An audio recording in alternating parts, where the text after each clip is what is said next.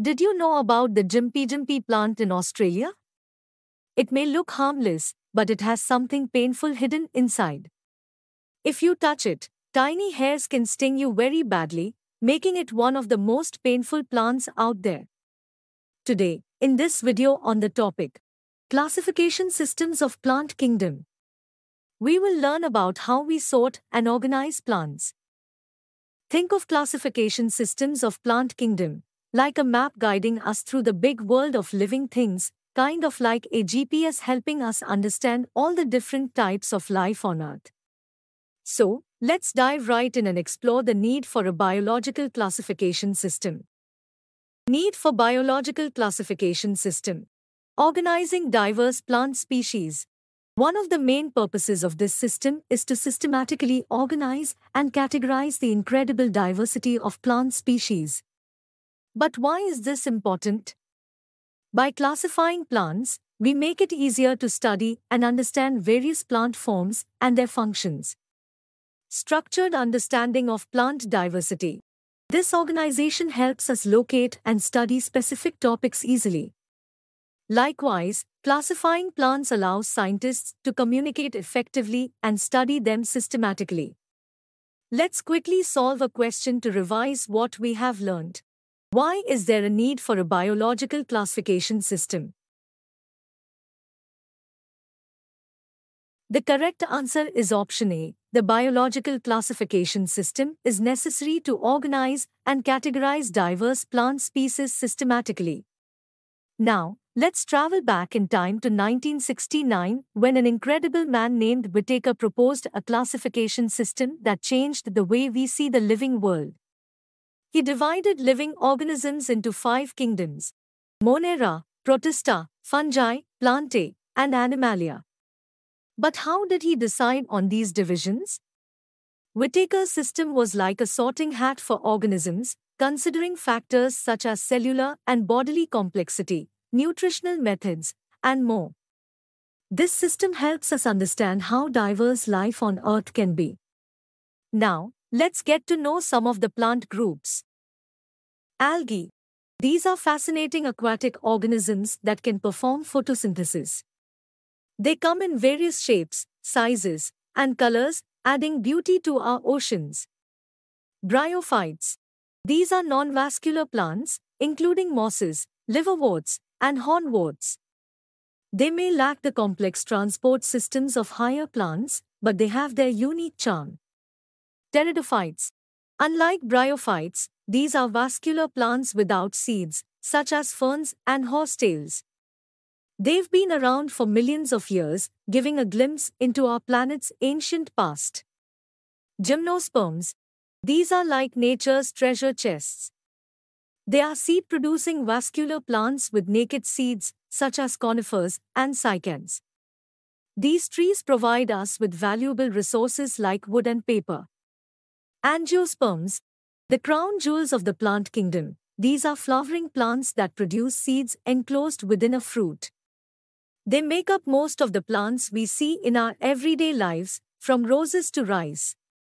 But wait, there's more. The world of classification doesn't stop with Whittaker's system. There were many other systems, each with its own story. Let us quickly solve a question to revise what we have learned, which scientists proposed the 5 kingdom classification systems in 1969. The correct answer is option D. Robert Whittaker proposed a classification system that changed the way we see the living world.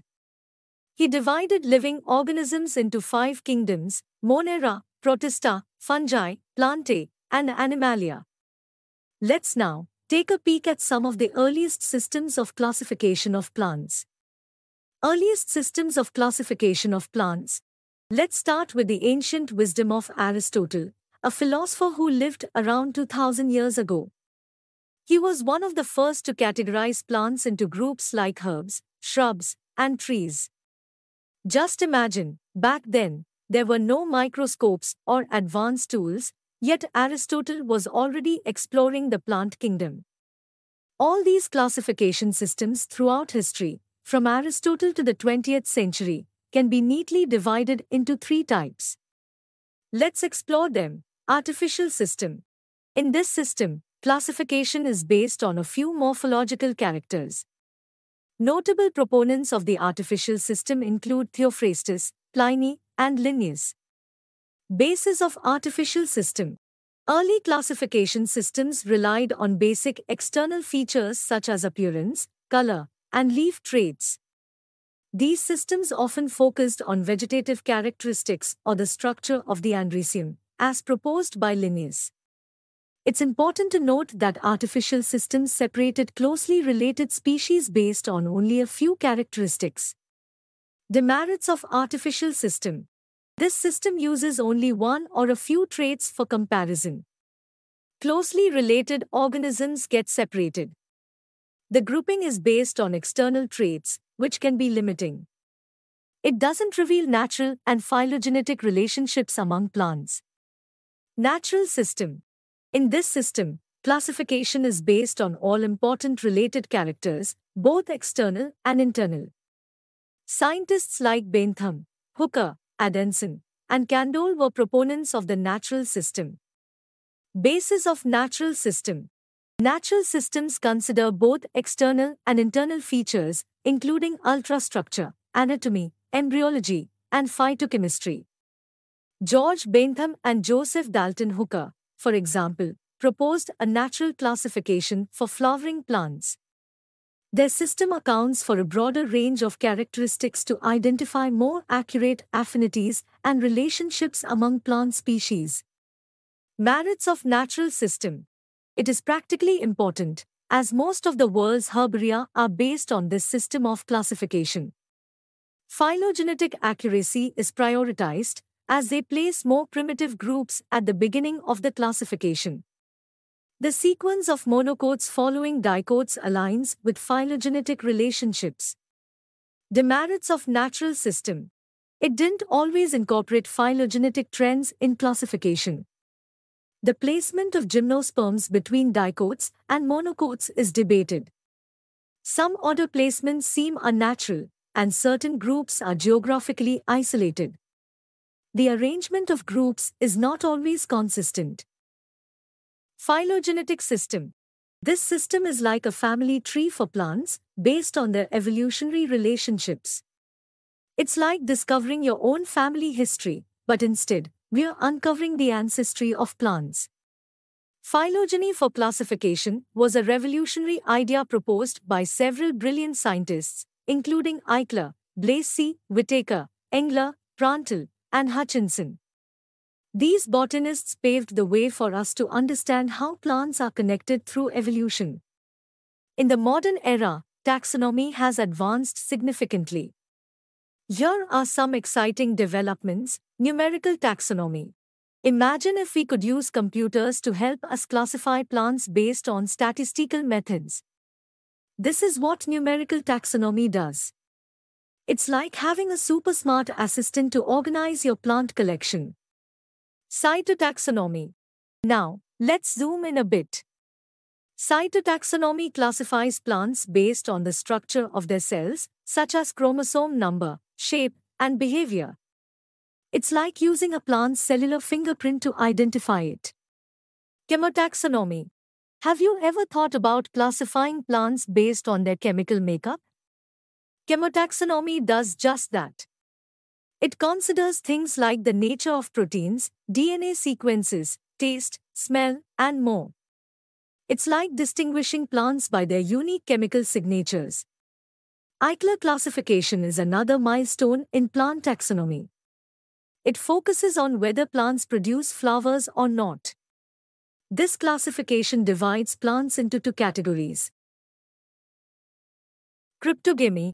These are like the plant world's mystery novels. They don't produce flowers or seeds. Instead, they keep their reproductive parts hidden and reproduce using tiny particles called spores.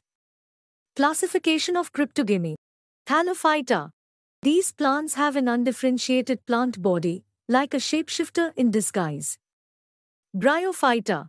With a root-like structure and stem-like structure, but no vascular tissues, they're like the detectives of the plant world, searching for water and nutrients. Pteridophyta. These plants have a fully differentiated body with true roots, stems, and leaves, and they do have vascular tissues. It's like they have their own circulatory system. Thallophytes are further divided into subdivisions. Algae. These are the colorful characters among thallophytes, thanks to their pigments. Fungi. The non-pigmented thallophytes, often mysterious and sometimes a bit airy. Lichens. Imagine a partnership between algae and fungi, like a superhero duo. Phanerogamy. Now, these are the celebrities of the plant world. They have well-developed reproductive organs that produce seeds. It's like they have their own red carpet events. Classification of phanerogamy. Gymnosperms. These are the trendsetters with naked seeds. They don't bother with fancy fruit coverings. Angiosperms. These are the seed-bearing royalty of the plant kingdom, often seen wearing fruits. Angiosperms are further divided into subdivisions. Monocots. These are the elegant, single-cotyledon-bearing plants with fibrous root systems and parallel venation in their leaves. Dicots. These are the distinguished double-cotyledon-bearing plants with taproot systems and reticulate venation in their leaves. Let us quickly solve another question to revise what we have learned. What are the two main divisions of phanerogamy?